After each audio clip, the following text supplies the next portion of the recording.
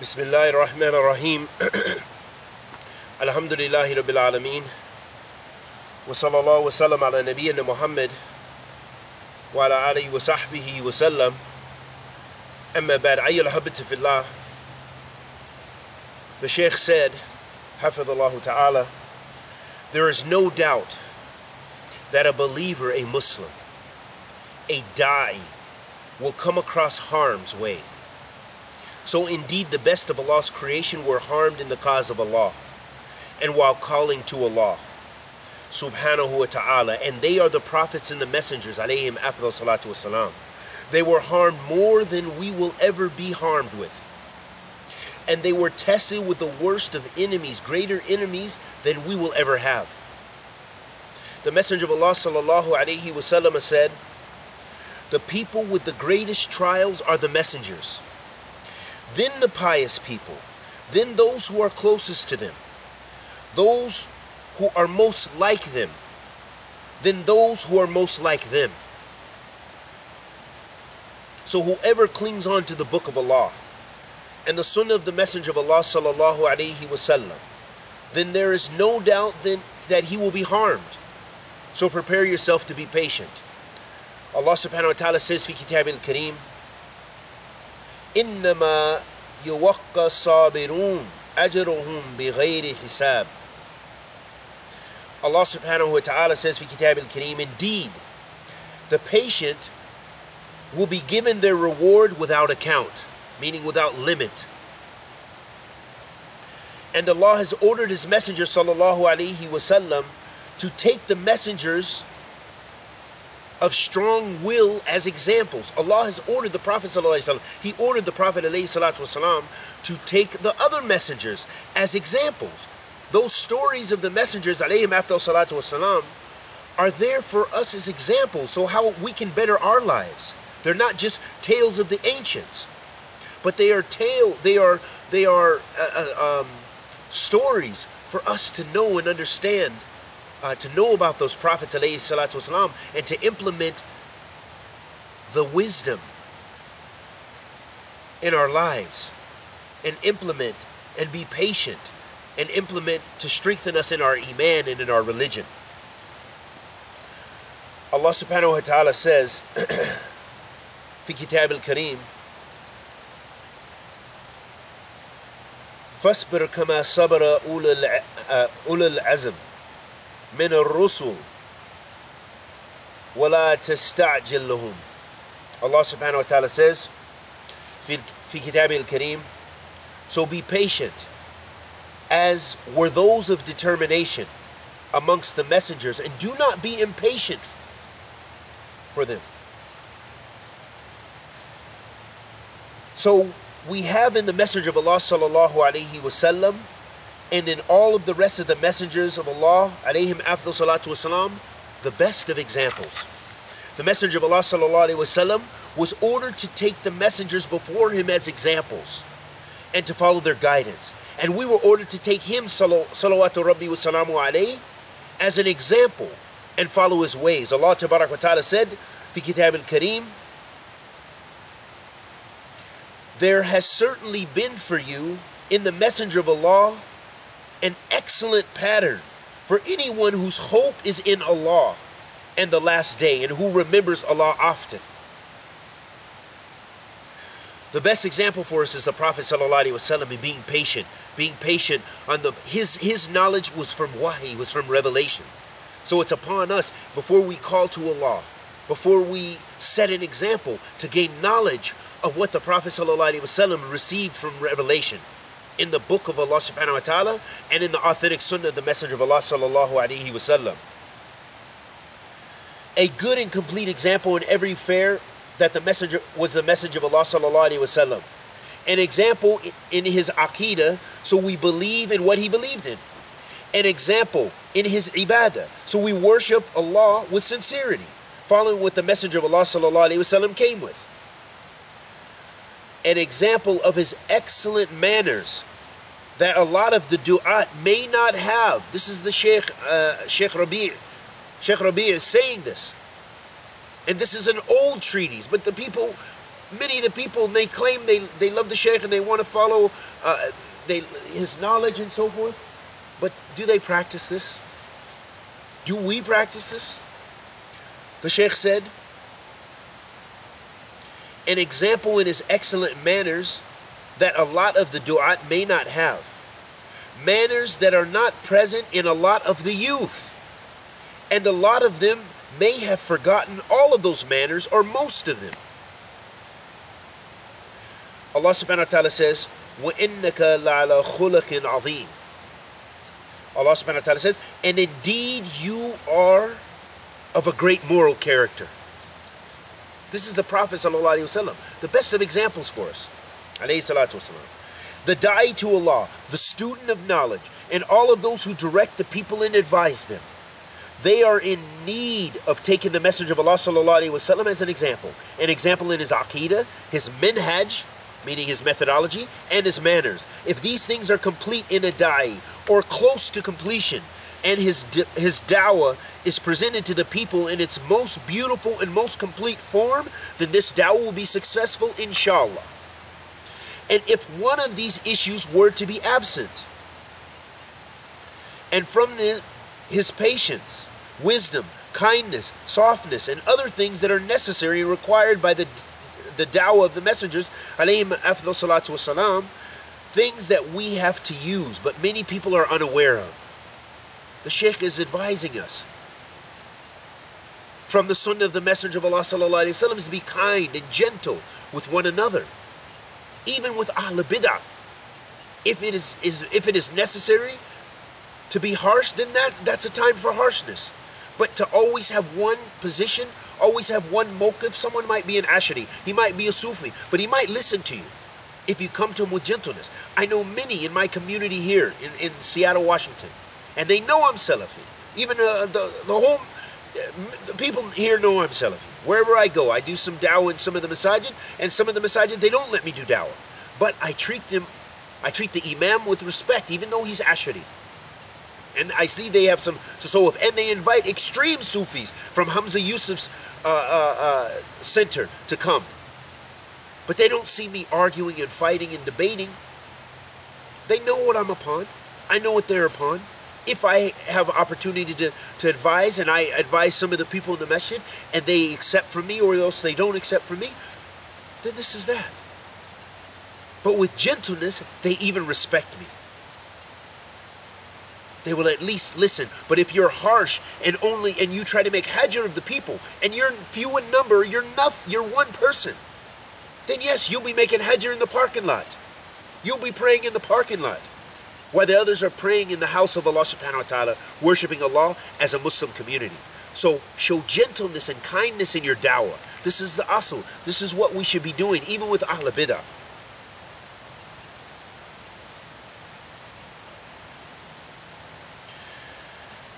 Then the Shaykh said, Hafidhullah Ta'ala, he said, then the Salafi dawah and its people would be harmed if one were to be unaware of these manners. Look at the case that we have. The dawah, the minhaj is there. You can't hurt the minhaj, the methodology. But the efforts and the dawah and the call is harmed because of so many people who tried to destroy the dawah, or who were unaware they were destroying the dawah. They meant good, but they began their call by cutting off people. They began their call by speaking about this one and this one. They began their call not by teaching the people, by getting into manners of big, major issues, instead of starting with the small issues, as the ulama Rabbaniyun teach. That this is the method. That's as Ibn Abbas, I think it was Ibn Abbas radiyallahu ta'ala anhu, who mentioned that. About the ulama Rabbaniyun, about the meaning of that. They begin the people with the small issues in knowledge before the big. That's Rabbaniyun. Min a tarbiyah. A tarbiyah is like educating, or to rabbi shakhs, to teach them levels and stages, like you teach your children.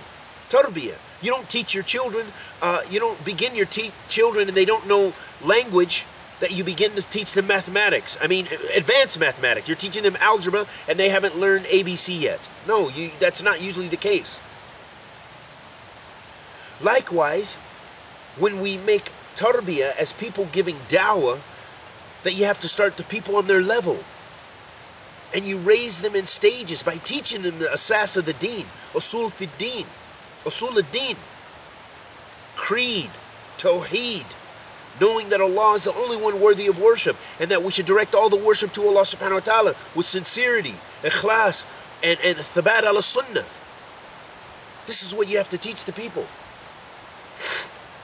But you don't begin the people with those major issues and begin the people and attack the dawah with your very actions by cursing and attacking and jealousy and envy and enmity towards the people and causing enmity and hatred between your community and other communities.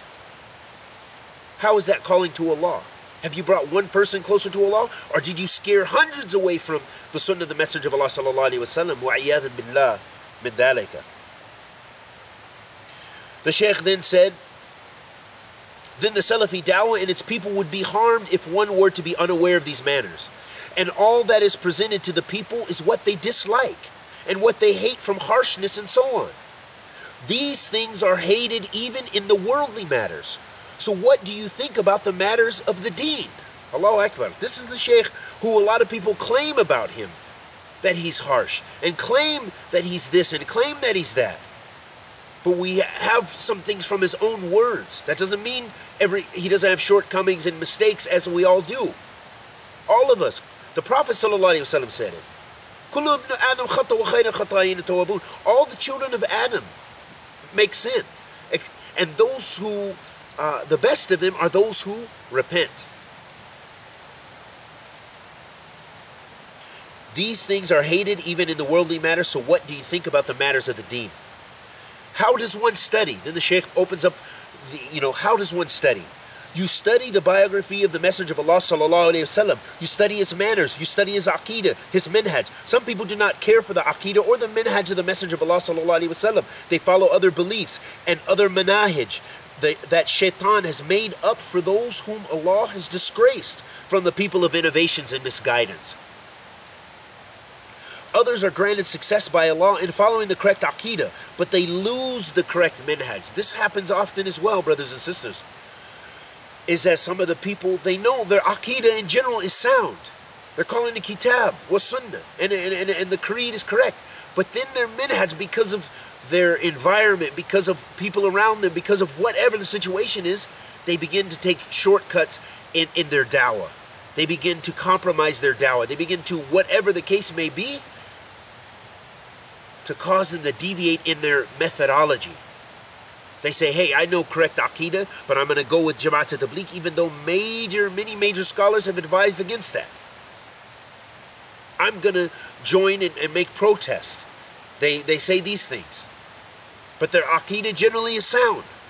But you see that they differ with those ulama rabbaniyun of this time who've looked at these masail from Ahl Sunnah and determined that this is not something from the deen, aslan. And that it has no benefit, especially in a Muslim society. Especially in a Muslim society. And that's a compromise of the minhaj. Even though their aqidah in general might be sound. May Allah guide us in them, ameen.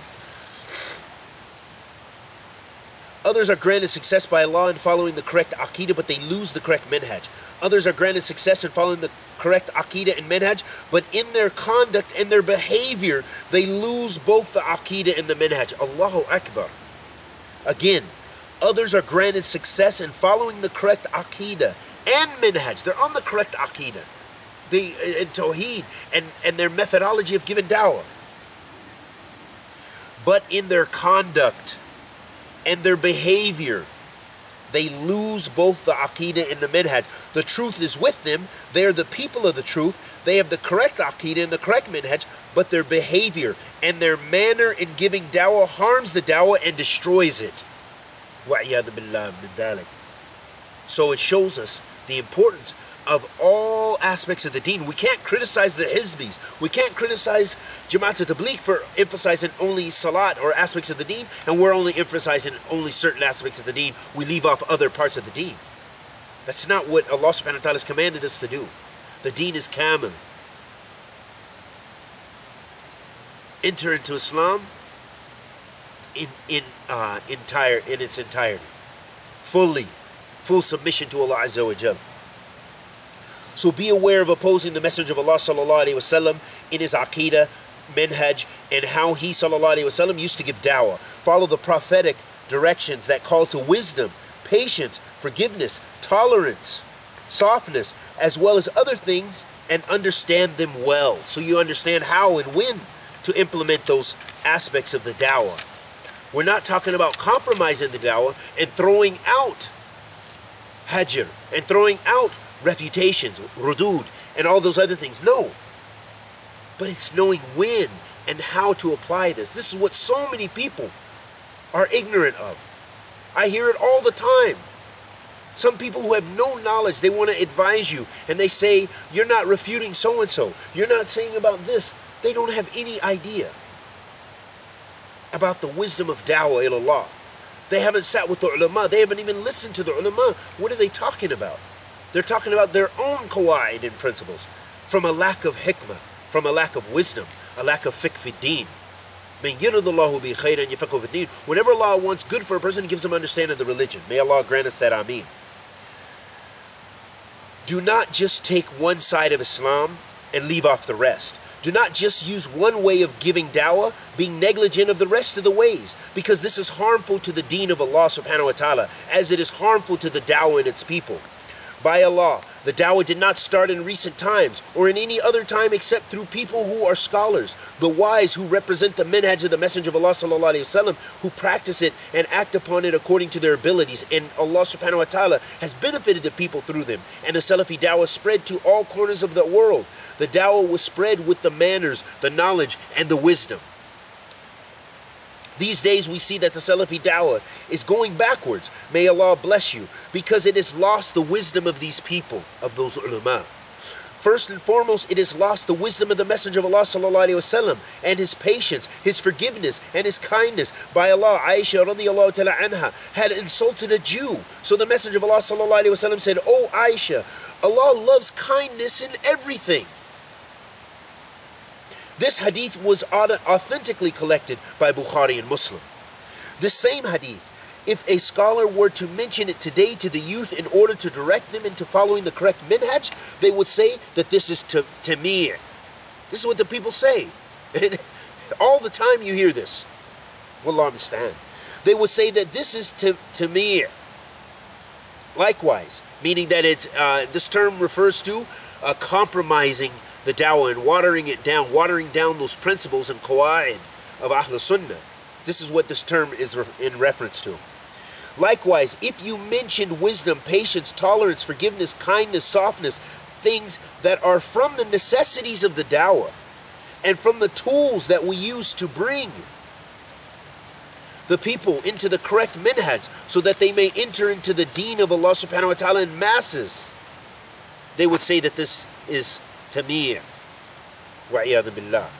Now they use deterrence which chases the people away, and from amongst you there are those who chase the people away.